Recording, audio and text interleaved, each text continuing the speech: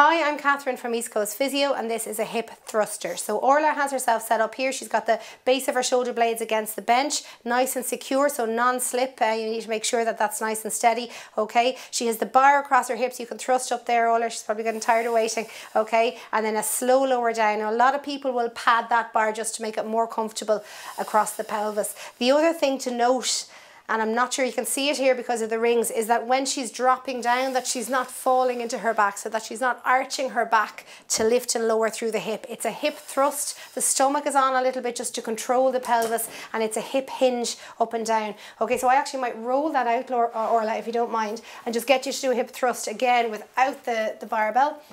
Okay, just so we can see that hip control. Okay, so dropping down from there, so nice hinge from the hip and back up so that she's not just arching her back, it's coming from the hip, a hip thruster.